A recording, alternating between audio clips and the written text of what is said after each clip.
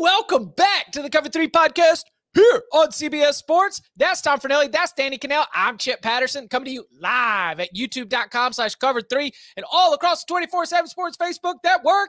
Thanks for hanging out. Smash that like, give a high five to the subscribe, and come and join us in the chat. This is an interactive episode of the show. We already have a lot of great questions that we're going to get to. Some of you even took the suggestion that, yes, you can come in before the show goes live, drop a question, and we'll be able to see it. Heck, we might even start brainstorming our answer for it, and you don't even have to stick around. You can come back and get it later. So this is always an opportunity, especially with these Thursday episodes.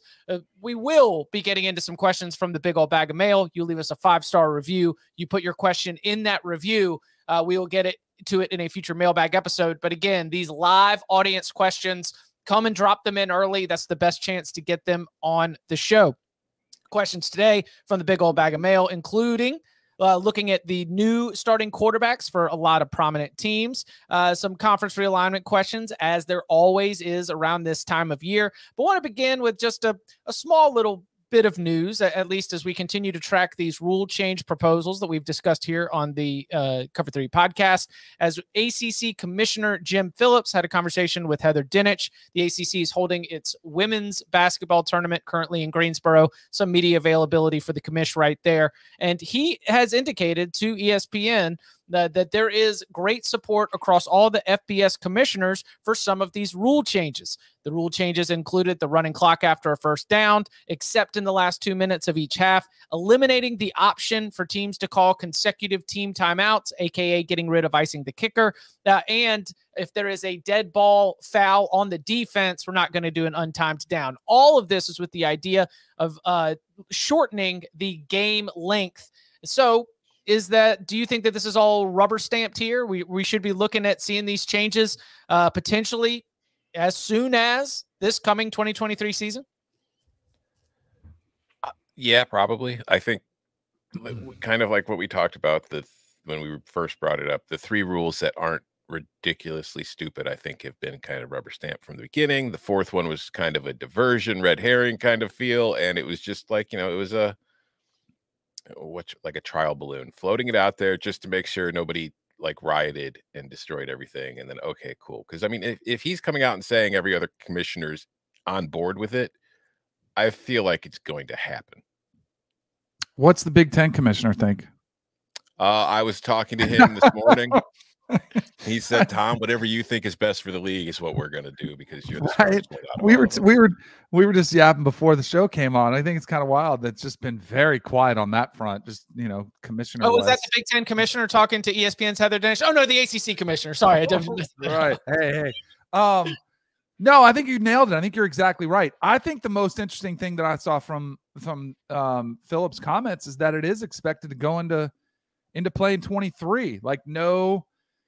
There's some teams that have already, almost halfway through spring football. They're going to be done in 2 weeks. Like, they don't get a chance to practice it really in the spring, which isn't that big of a deal.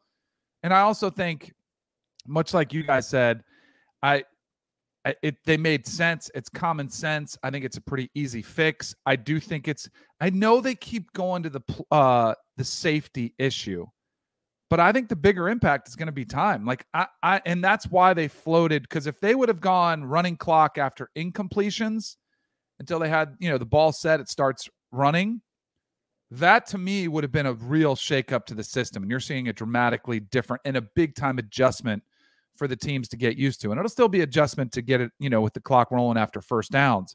But I think they can easily roll this out there, see what impact it has. And if it's not enough impact as they feel it is, the next cycle, they can go ahead and bump it up and add the 4th, model that they wanted to use, which was, to set the ball and start the clock right away after incompletes.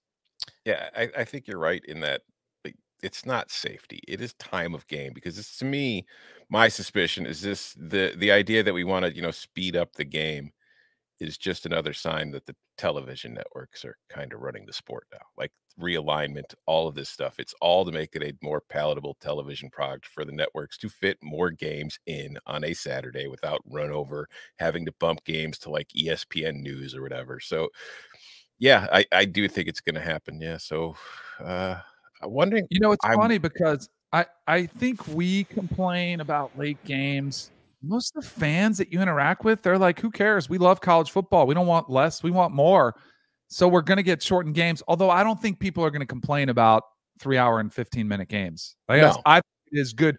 And if you're looking out long term, and if you're looking at caring about the fan that brings his family and his kids get tired if you go to an 8:00 kick, like I think it is a smart thing to do just overall in general.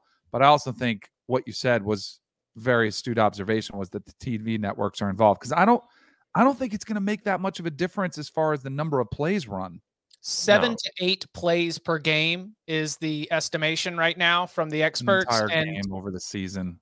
And yeah, and then they are also saying about 10 minutes off of like the average game time. The difference won't be too dramatic, but the games that run long are the kind of games that if they're fun was running after first downs would be moving faster. Like you know what we don't have a problem with the game time? Army Navy. That thing is done in 2:54.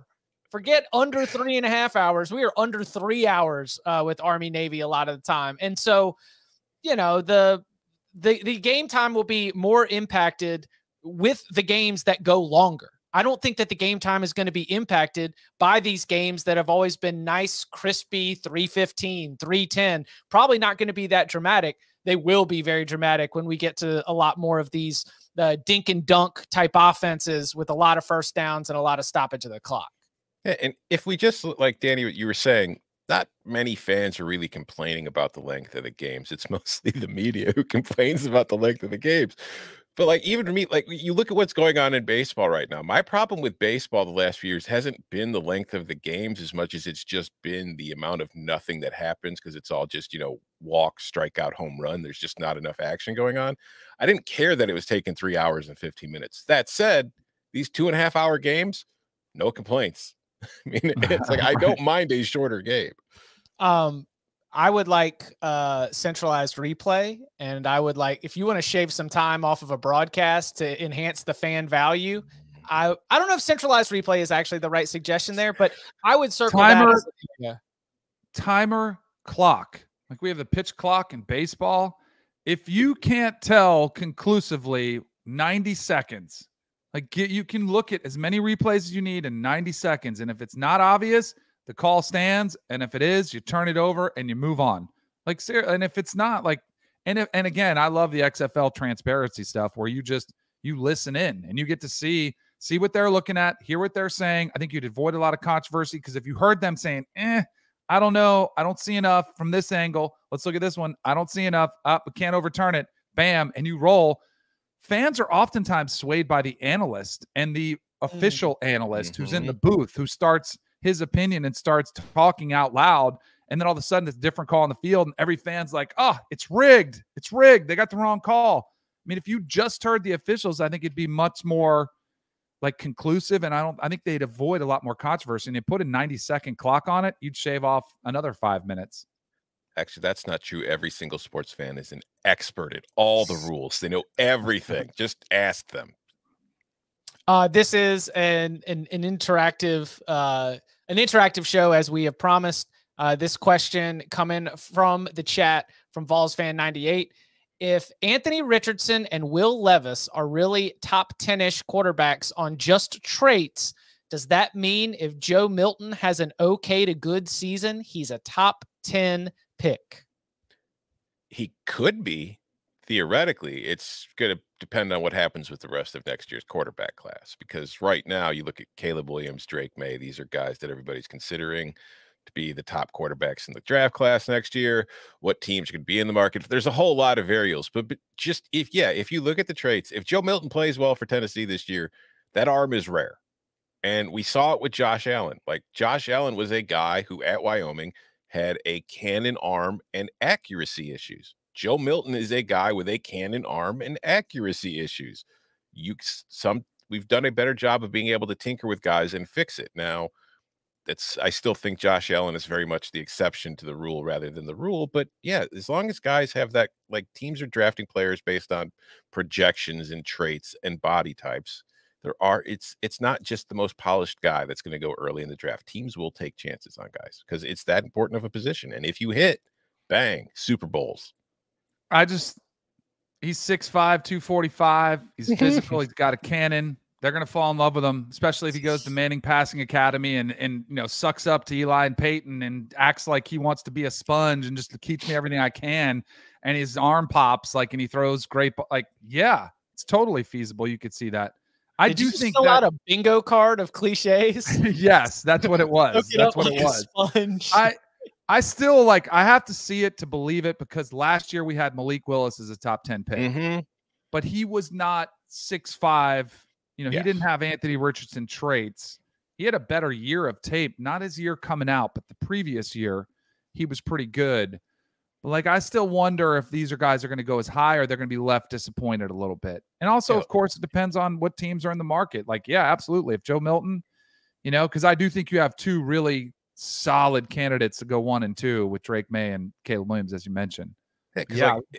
In my latest mock that I put out last week, I didn't even have Richardson in the first round. I don't think it's a definite thing that he's going to go in the first. He might be the first QB taken off. But like you mentioned, last year, Malik Willis, this guy's going to be a first-round pick. Look at the traits. Look at the arm. Look at the mobility. And then he didn't go in the third round. I think Anthony Richardson probably would go before then because I think that there are more teams picking early that are kind of in need of a QB this offseason. And I think it's a deeper QB class than last year, which allowed guys to get pushed down further. But I don't think it's a guarantee that he will be a first-round pick. What about Levis? I don't think it's a guarantee he'll be a first-round pick. Wow. I think that this draft, the closer I look at it, Young and Stroud to me, I think are the clear-cut going to be first-round picks. After that, it's not as deep as a lot of other value positions that you've typically seen in the draft in recent years. So teams might be more interested in getting the top guys at the other premium positions before they get to the second and third round and you get to the drop off. And especially now we don't know what's going to happen with Jalen Carter. That position that might be even thinner on a lot of teams' draft boards right now. So there's a lot of dominoes that could fall. Pitt Med 16 chimed in the chat. He said, "Thank you, Tom. Finally, some common sense." I agree. Last year really was the first common sense draft, though. The trend has been, quarterback, go get him. We got to get him. And quarterbacks get overdrafted. So we'll see if teams use that same discipline they did last year, or do they go revert to their old ways, which is more of an NBA model of we'll just get the talent. We see the upside. And we're going to go look for the next Josh Allen. What is your combine schedule looking like, DK? So I travel out tonight. Tomorrow morning, meeting with, interviewing for CBS Sports HQ, Bryce Young and Levis and Richardson and Stetson Bennett, I believe. Tomorrow the quarterback day. Get a little uncomfortable with Bennett if he's a fan of the Cover 3 pod. We'll have to see. Yeah, tomorrow's the quarterback interview day, and then they throw, I believe, Saturday. They want them in prime time, give them the weekend. Today's the big boys, right? Yep. Yeah. 3 Eastern. I'll be watching. Did you see Jalen Carter is back? He went. He went and posted bond, back. didn't he? Yeah. Yeah. And he went back. I mean, that's one way to control the narrative is to say, hey, I want to, now you can answer all those questions and get out in front of them. Or not. You can be there to not answer them, right? You can be there to say, deflect. Answering to the teams. Might not be answering to the media. No, he's not going to meet with the media. No. He wants to ask, the Bears are going to sit him down and say, all right, what the heck happened? And he's going to have to give him an answer. And I think our Rick Spielman in our first pick podcast, which is Ryan Wilson and Rick Spielman, it's a good podcast. If you're into the draft and you care about that kind of stuff, he said, depending on Jalen Carter, if he did the interviews before this stuff came out. Mm-hmm. If Jalen Carter expressed to these teams that this might happen in those interviews, a lot of teams might not hold it against him. If he didn't tell those teams that this could happen or just kind of keep it hidden, that's going to be a big red flag on him for a lot of teams in the draft process. You think? Yeah. I mean, if he didn't come in there and say, hey, I got a massive red flag we need to know about. I'm just saying, if you're in charge of, if from the team side, if that's happening and there's a possibility of that happening and you're trying to hide it, what else is this guy going to try to hide from me in the future? There also is a chance that he could say, I didn't know it was coming. he could, and that's the play. That's the way I would play it if that's the way I would play it. Yeah. Hey, the AJC just broke that article, and then the arrest warrant came, and I had just learned about it. And I went home, and I went immediately, right? Yeah. Mm-hmm. Can I address one more just on Bryce Young? Let's back a little bit. Andrew Pace said, "What about Bryce Young? His size become a big story and issue." Yes, in case you're paying attention, it already has. People have already been dinging him. I think it is such a no-brainer that Bryce Young should be the first quarterback taken, and it kind of goes back to what risk would you rather take? Would you rather risk a guy that has 2 years of outstanding film, who has elevated his team, made outstanding play after play after play in the clutch, brought his team back against Auburn in the Iron Bowl, brought him back against Tennessee, brought him back against Texas?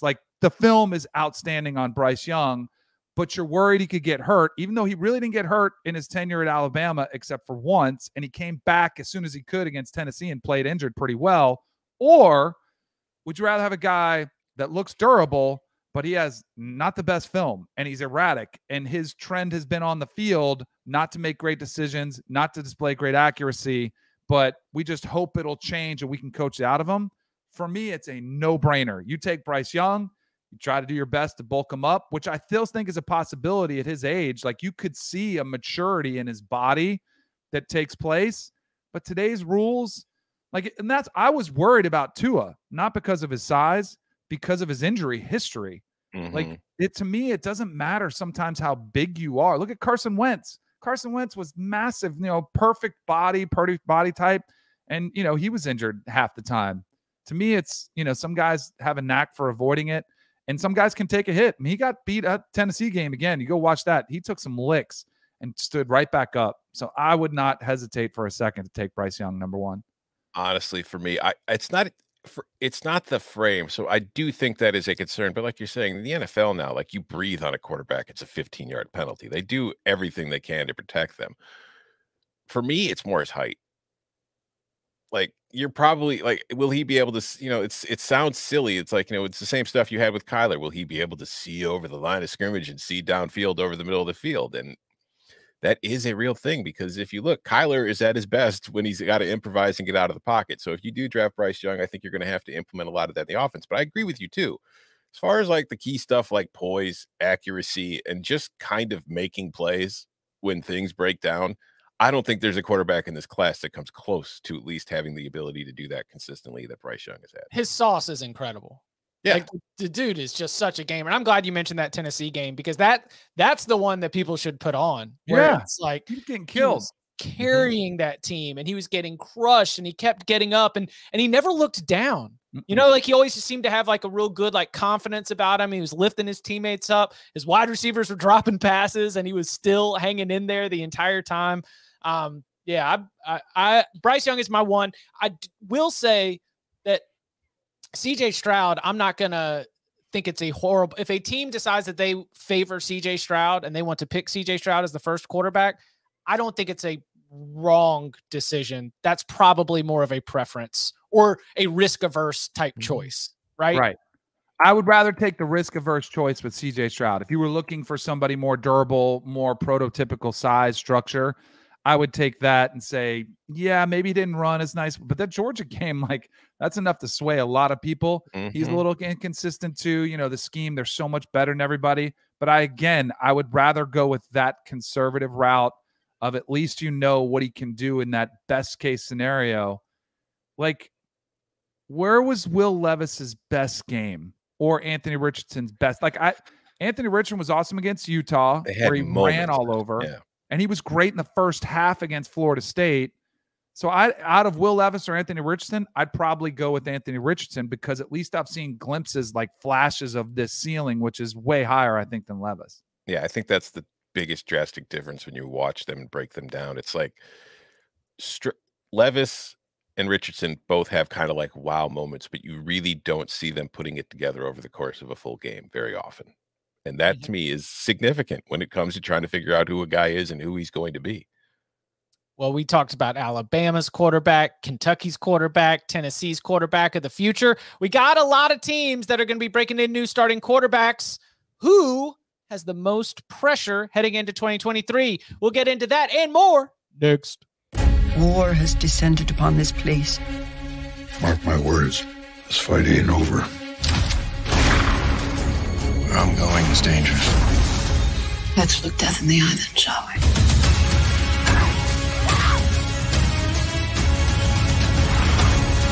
What happened? Nothing's happened. 1923. All episodes now streaming exclusively on Paramount Plus. What are you holding up, Danny? You guys see that? 1923. He's got it ready for the flight. Now I told you, see that one episode where it's like that's the fall asleep one. So I gotta get to that one. That's the one I have, but they're all downloaded, they're all ready to go. Love it. Love it. When Danny's back, when Danny comes back after next week, you got spring break. Yeah. Spring break. When Danny's back after spring break, he'll have all of 1923 crushed, analyzed, and we'll do a whole mailbag question where Danny gets to break down 1923. 1923 reaction pod here on the Cover 3 podcast. Love it. Taking questions from the big old bag of mail. Reminder, leave a 5-star review. In that review, put your question. We'll tackle it in a future mailbag episode. This one comes from Tom. Longtime listener and love the pod. Question, parentheses, sorry, kind of long. I'm a longtime Penn State fan, and I am very excited about Drew Allar taking over, as he is potentially one of the most talented pure passers that Penn State has ever had at quarterback. However, with that hype comes a lot of pressure to bear as the new face of the program and possibly being the one that could get Penn State back over the hump to win the conference and potentially make the playoff, which leads to my question. Penn State is one of several realistic conference contenders that will be replacing their quarterback this season. And as is especially the case with Georgia, Ohio State, Alabama, and TCU, some of these teams will be replacing quarterbacks that have been the face of the program for the last 2 seasons and were highly successful in terms of winning. Of the new quarterbacks for teams that are realistic contenders for their respective conference, who do you think is under the most pressure to succeed in 2023? So I've got there's a long list of them. So I went through our friend Bill Connolly, huge fan of the show and frequent guest here. His top 25 in the SP Plus ratings for 2023. I've got 12 and a half new teams with new starting quarterbacks. Half of this top 25 will be breaking in new starters. Georgia, Ohio State, Alabama, Penn State, Tennessee, Clemson, Notre Dame. Ole Miss question mark. That's my half because Jackson Dart is still there, but we also have Spencer Sanders and Walker Howard coming in there. TCU, Florida, UCLA, Kentucky, Wisconsin. So 13 schools right there that could be having new starting quarterbacks that are all about top 20, top 25, top 30-ish. So who stands out as a quarterback that's under the most pressure? I mean, I feel like there's a lot of good options, but it's got to be the Alabama or Ohio State quarterback. Like, because even at Georgia, like, there's pressure having won 2 national titles in a row, and you're replacing the quarterback who was the QB for both of those national titles. But the quarterback position might not be the most important position on Georgia based on what we've seen the last year. So it's like, it's kind of a complimentary piece more than it is the guy who drives the car. So I would say whether it's like Kyle McCord at Ohio State, whoever it's Jalen Milroe, whoever wins the Alabama job, I would say the pressure's on them because you're expected to win the national title every year at those schools, or at least you're looked at as a team that can, but it's been a while since you have. Like Alabama didn't even win the SEC last year, win its division, which is the first time that's happened since 2019. So there's already a ton of pressure on Alabama for that. So now you've got to be the guy who might be replacing the #1 pick in the draft. And by the way, you've got to win your division, and then you've got to beat the 2-time national champion, and you've got to go to the college football playoff and then win that too. I'll say love those. That's the exact position I was in too. We had just come off a national championship. Charlie Ward had just, won the Heisman Trophy. I was like, all right, this is your team now. It's like, oh, great. Go get them. Yeah, exactly. And it is tough. It is like a tough place to be in. I had Cade Klubnik as one of mine because you got the offensive coordinator. Like there's not going to, because I think even like Clemson fans, they didn't love DJ, but he was still a 5-star and there was still a lot of stress and criticism of the offense in general, nationally too, from guys like us. But now that you got the best offensive coordinator hire in the country, and you're the guy, and you played really good against North Carolina, not so great in the bowl game, like, but their expectation is going to be, we're right back. We're back, baby. That's Clemson's expectation, is our offense is back. We want to see the play that we saw from Trevor Lawrence, Deshaun Watson, Taj Boyd. Like, that's the expectation. Cade Klubnik was the one that stood out the most to me as well. Let me also add that there's not a great second option. The rest of that quarterback room is Paul Tyson, a.k.a. Bear Bryant's the fourth grandson, whatever. great grandson. You know, like if Paul Tyson comes in the game, things aren't going well. Chris Vezina, a 4-star quarterback, is a true freshman. You don't want to throw him out into that situation. I mean, this is a lot that is being put at the feet of Cade Klubnik for a resurgent Clemson offense. And I think that he showed us highs, but he also showed us lows. I mean, remember when DJ got benched and then Cade came in and got real erratic and threw an interception in a really, really bad spot? Like, there's a wide variance in terms of the tape of what we've seen. I think Cade Klubnik with Garrett Riley is going to be really successful. From the pressure discussion, I think that one really stands out in a big way. I want to add one more. This might maybe more of a question, because I'm with you. Georgia, there are great options in that room, and there is a proven track record of that team being so good everywhere else. It sets up the quarterback to be successful. I honestly could say the same thing about Ohio State, considering you still have Emeka Egbuka and Marvin Harrison Jr. You still got a really, really good running back room. You've got some offensive line players to replace that were really special, but it's very much in a position where you should be able to take this and take it home. Drew Allar is under an immense amount of pressure, as Tom asked in the question, because he is being looked at in a major way. But is there pressure on Sam Hartman? I know our loyal Notre Dame listeners, Sam Hartman going into Notre Dame sort of looked at as this prize transfer portal get. I think there's some pressure on him to be able to at least replicate some of the success that he had at Wake Forest. For sure. But I think, like, I don't know if I don't really consider Sam Hartman for this question, because he's a returning starter. He's just starting for a different school. But it's a different kind of pressure too, because I don't know if, oh God, I'm going to get hate for this one. I don't consider Notre Dame a title contender. I consider Notre Dame a playoff contender. I don't think Notre Dame's going to win a national title this year.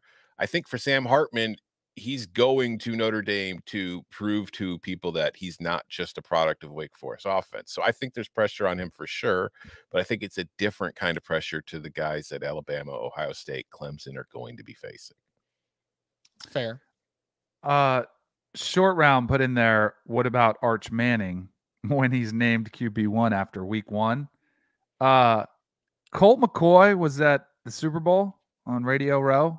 And we actually did a whole 2-hour show with him. Like, he filled in the whole time. So we were talking to him.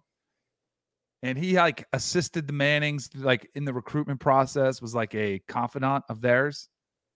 He was like, because I was under the impression, you guys tell me, that Arch Manning was kind of okay with backing up Quinn Ewers for a year. And then, he'd ease his way in. Colt McCoy was like, I think he's going to start. Oh, yes. I mean, yes. He was like, I think he's going to start. Like, he's going to pressure him and he's going to start. But if he does start, I don't think there's a lot of pressure on him. Of course there's pressure on him because he's Manning, because it's Texas.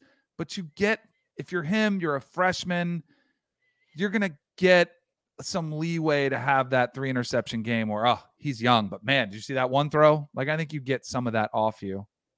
Yes, pressure's on Quinn Ewers. Yeah, that's what I was about to say. I was going to have him, but we said new starter, so I want to make sure. And we also said national title contenders. No, he said the question was conference title contender. Texas can contend for a conference title. Yes, they can. Come on. Okay, then that eliminates another one. But they can theoretically, but they really haven't a whole lot lately. Yeah, despite having the power rating that is 7th best team in the country, something just can't seem to work out.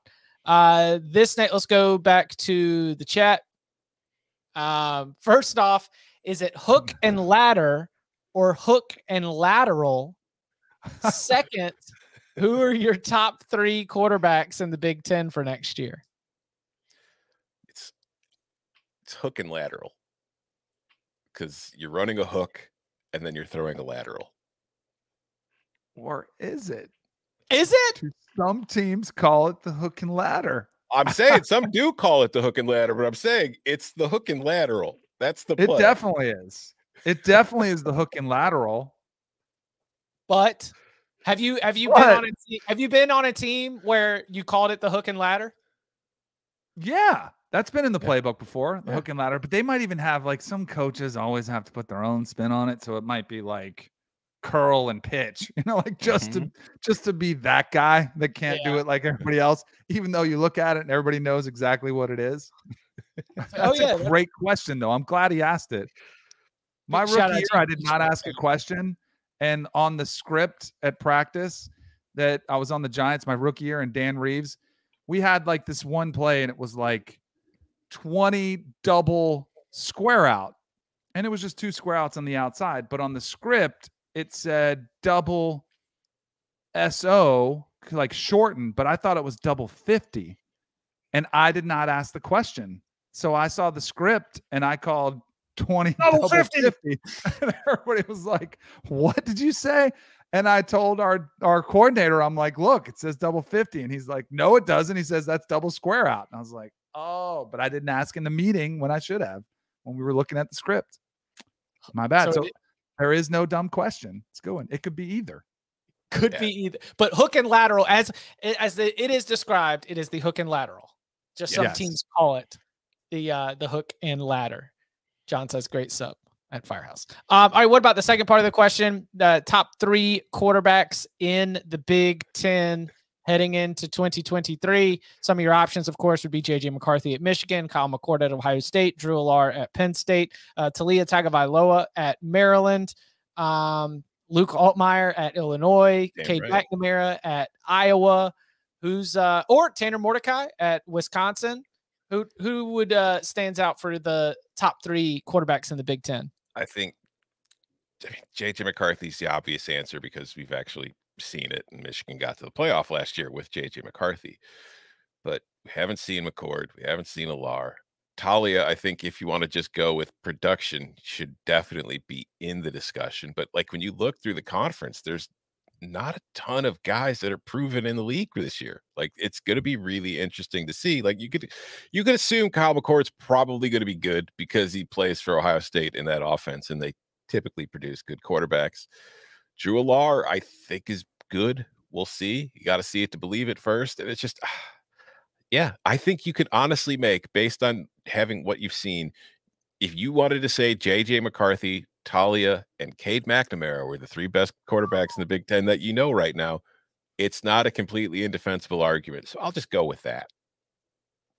But you're saying you're not predicting. No, but I mean, I'm not going to sit here.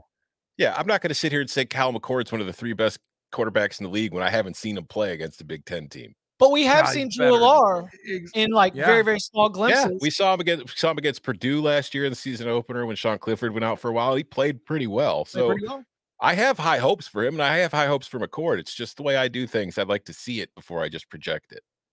What if Sean Clifford, what if Allar is like some stud and he's a top 10 pick, and Sean Clifford just held at bay Will Levis and Drew Allar, 2 top 10 picks, and he doesn't get drafted? Like, that'll be his legacy. Like, I was the guy that they couldn't start over. Hey, might be a reality too. That's not that far off. Allar. They love him. That's for sure. I just can't believe you put McNamara in. Like, I think we've seen enough to where I'd go ahead and take the risk. Like a Mordecai at Wisconsin with that new offense. Like, well, I'm very curious to see how that project unfolds. I can't remember the numbers off the top of my head, but I did look into it after he transferred to Wisconsin. Like a very limited sample, but in time against Power 5, I think he's got like a 1.7 to 1 TD to interception ratio. So it's not great. No. Oh, is that a Tanner Mordecai thing or is that an SMU thing? I feel like SMU this is very anecdotal, but over the last couple of years, SMU has been great to beat up on the bad teams in the American and then bumped their head on the ceiling a little bit against some of the better teams. Yeah. And they're going to be facing a lot more of the better teams. Or Tanner will be now. As the quarterback for the Wisconsin. Badgers. We should not, doesn't mean they can't have success because plenty of them have, but we should not overlook the jump in play on a weekly basis, moving from a group of 5 league to a Power 5 league. It's a real thing. Speaking of, this question comes from Robert in the chat. Robert says, mostly for the ACC boys, but Tom can answer too. Thank you, Robert. Tom. Yeah.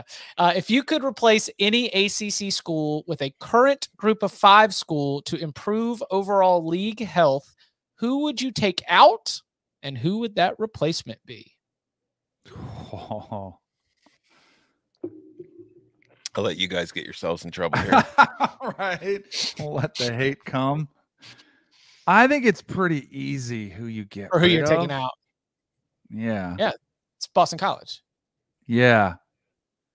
Georgia Tech at least has like tradition, and when Georgia Tech pops, like we have seen Georgia Tech compete for conference championships in this century, and we've seen Georgia Tech in the last 40 years be a prominent national program. Boston College got up to number 2 in the country that one time in that crazy 2007 year. Yeah, had a couple good seasons. I go Boston College. And then who would you add? Memphis. Really? I was going to say I had 2. Coastal or Liberty. Liberty's got some money. Like, they're willing to invest. They got deep pockets. You know, it's in the footprint right there. Yeah. That one made sense. But I love Boston College in the ACC. They're such a good fit. I really would hate to see them go, just to make sure we're clear. Who else? I mean, like, so Syracuse would be on the in the debate. Yeah, I think so. Syracuse and BC, I think, would be the 2 obvious ones. Yeah, I would. Is that it? BC. Like, Pitt's a good like. I wouldn't kick out Pitt. Wouldn't want them to leave. I would get rid of BC because at least, even though it doesn't matter, Syracuse at least does theoretically bring something to the basketball. Like, you know what I mean? It's like BC's not carrying its weight in much of anything as far as I can tell. As far as I'd replace with, I'm kind of with you on Memphis. I think that could work. I think that they care, which would be nice to have. They're trying to win. I don't know if they'd want in, but I think academically it would fit, and I think it would give you a state that you don't really have. What about Tulane? I looked at Tulane. I circled them. That could be a good one. Yeah, that's my Liberty or Coastal. You know, like those. You're already in Virginia deep. You're already in South Carolina deep. I mean, I know that we're not talking about TVs anymore, but just an overall reach. You know, Memphis has its own history. Like, there's so many, all those Metro, remember the old Metro conference? Like all those old Metro teams are starting to work their way into the ACC. They follow along that same path. So I think that there would be some options as well. But like Danny said, final point here, we love Boston College. We would never want to see them leave the ACC. We would never kick out a school. That's not very ACC of you. ACC doesn't kick out schools. We would rather die than kick somebody out. By the way, I did. So we talked to Michael Alford this morning, the Florida State athletic director, and we were talking a lot of ACC, right? Board of Trustees meetings last week, ruffled a lot of feathers. I was more optimistic than we were on our last pod. And we're like, the ACC's dead. Like, we just basically were ready to put the nail in the coffin.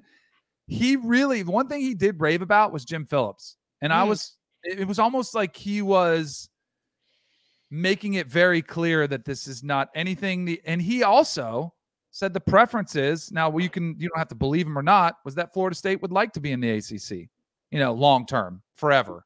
But he also realized that things need to change. But he raved about Jim Phillips and the relationship that they have together and his willingness to listen and think outside the box. And I just get the hunch that their best strategy to survive, and this is for Florida State and probably more aimed at Jim Phillips, is to pressure ESPN to save the conference and to rework their deal, to figure it out from that perspective so they can be on a level playing field. And if they can't, then that's where the revenue share, model gets upended. But I think that's the play for Phillips, is to try to go to ESPN and be like, look, my two biggest brands are not happy in Clemson and Florida State. We have to do something. They're pressuring me. I have to come to you, or else we could all lose what we've had for the last 30 years. If I'm ESPN, I just put Florida State in the SEC and move on. I mean, that's the problem. It's like there's the cynicism of capitalism that says, like, I got a sweet deal. We get like all of these schools 14.5 on them for pennies on the dollar compared to their market value because they signed this deal back in 2016. Why am I going to make it worse for me as a business? Maybe there is something within those executive ranks where some conversations can be had. From a business standpoint, and I think we've mentioned this, the only motivation to my eyes that ESPN would have to try and make sure the ACC doesn't die is the knowledge that some of those schools, if the ACC splits up, are going to be going to the Big Ten, which does not have a relationship with ESPN in the future. Like you could move just a Florida State and a Clemson to the SEC and you still keep them within your family of networks. But if Miami or North Carolina or Virginia ends up getting poached by the Big Ten, then you lose those prominent brands and those prominent values. And so that's the only leverage that I could see. Plus, I mean, ESPN does care a little bit about the ACC, considering they're sending College Game Day to Duke, North Carolina this weekend, and that's basically just a play-in for the play-in game. Duke's fine. Duke's Duke is fine. Duke's fine. North Carolina's not. When I see Leaky Black have to make a big bucket to beat Florida State with 20 losses, and they're saying that's a season-saving dunk, I'm like, they're in trouble. Hey, slightly off topic, but I think, we get it every year in college football where we talk about everybody sucks. I genuinely think in college basketball this year, everybody sucks and nobody can win the national title. Like, everybody's losing all the time in that sport right now. Kansas won't win it all, but they can win it. Somebody has to win it. That's the format. I'm just saying, every single team I look at when I'm watching college basketball this year, I'm like, I don't know, man. They can lose to damn near anybody. Right. We'll do another bracket pool for the cover 3. Yeah, for sure. We'll fire that up. Get in touch with the bosses, and of course, we'll pass that along to you so you can come and compete against us. Coming up on the other side, a couple team-specific questions, including we got a new look Big 12 in the future. Where does West Virginia stack up against that new look Big 12? And more next. I've been investigating Ghostface attacks. He's here in New York. Hello, Gail. Did you miss me? You want to try and finish this? Go ahead. I'm something different. We've got to lure him in. We execute him.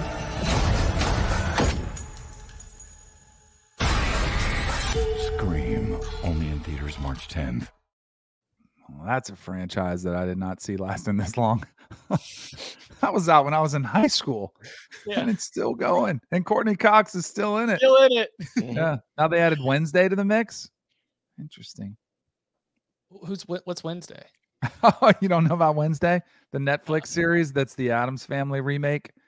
Oh. Yeah, the girl from that. I don't know her real name. That's who that is. I've been seeing her all over. I don't know. It's like, yeah, she's a hot up and coming rising star.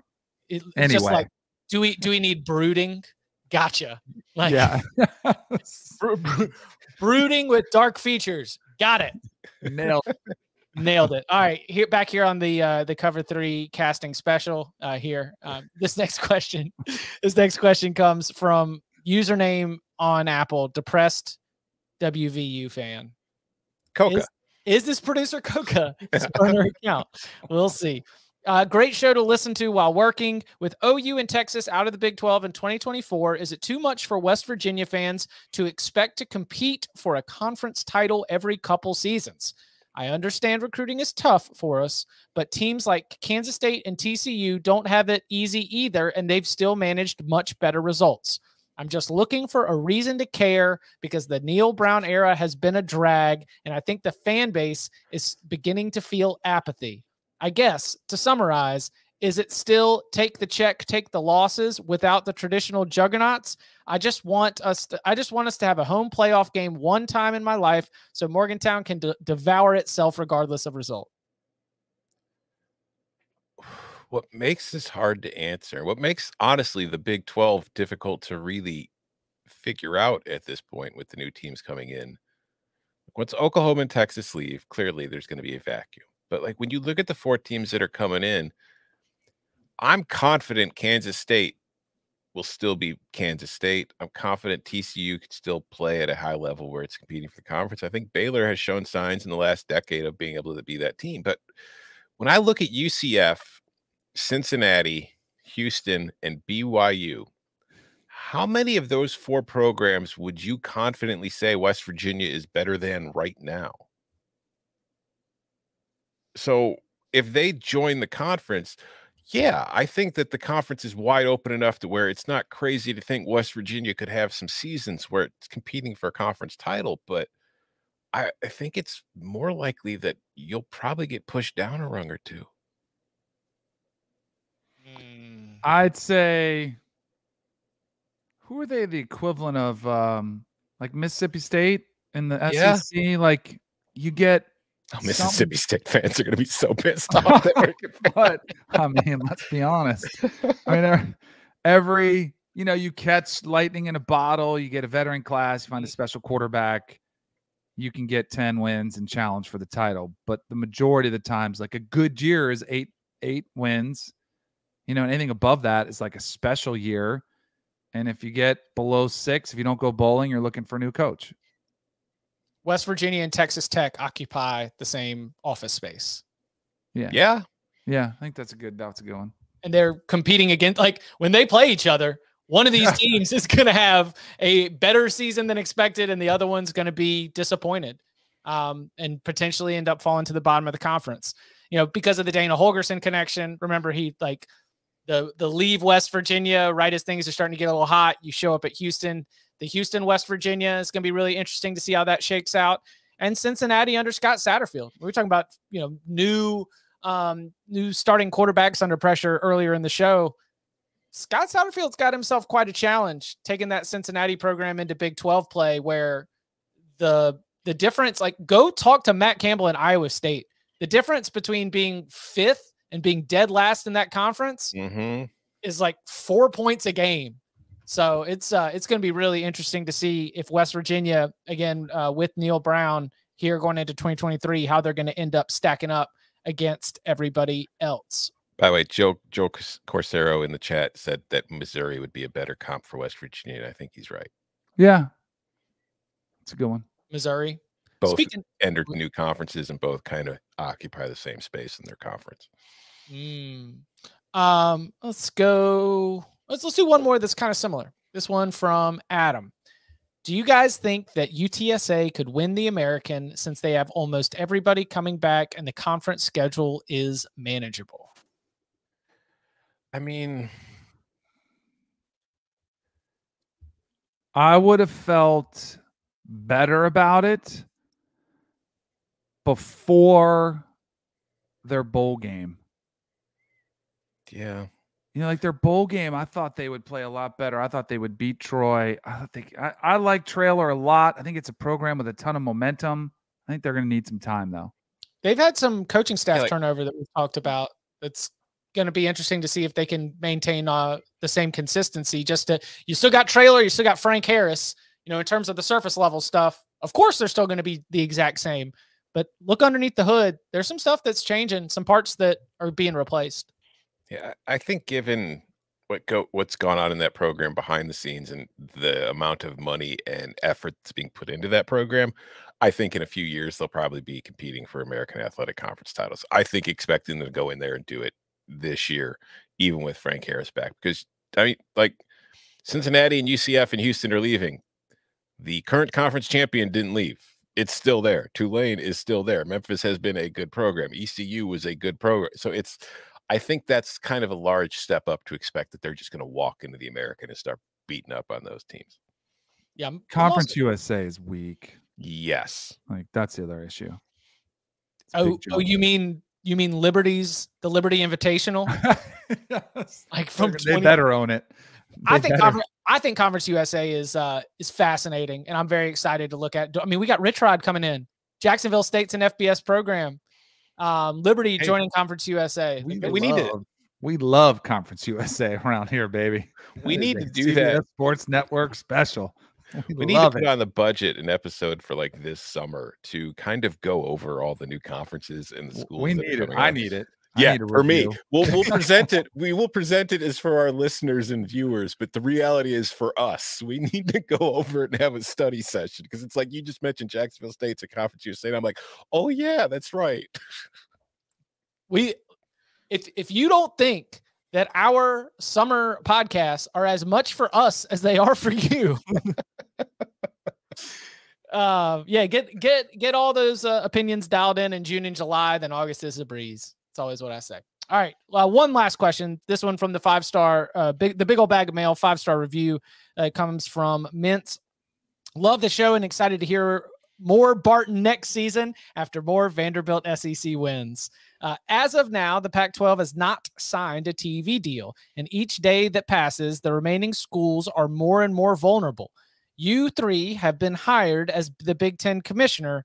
Why not grab Oregon and Washington at a discount and give them half shares until the next TV deal? They would then become full members when the new deal is up. Would you be able to convince the Big Ten presidents to make that offer, and would both schools take that deal? For precedents, I do believe that there has been the practice of in the conference realignment shakeups, sometimes you are not getting your full share of the media rights payout for a year, a couple years, and it takes some time to be able to build that up. So that's not a entirely novel concept that is being pitched here in the question. Yeah, like if Oregon and Washington got like a half share in the Big Ten, it might be more than they would get from the new Pac-12 TV deal. So, I would very much consider it, yeah. But I also want to make sure that I'm getting, because I did just sign the new TV deal. I would need reassurances from my network partners that adding Oregon and Washington increases my deal enough to justify, even if I'm only giving them half shares, that means I'm taking money out of everybody else's pocket. Right. So I need to make sure it's enough to cover that first. But yeah, because I think in the long term, that's going to be the plan. They can't force USC and UCLA to be flying over the Rocky Mountains. Although that said, it's not like the trip from LA to Eugene or Seattle is a short trip. Is it safe to say, though, that Oregon and Washington would jump at that deal? Oregon and Washington would jump. I think that the interesting side of this is a Big Ten president at Minnesota.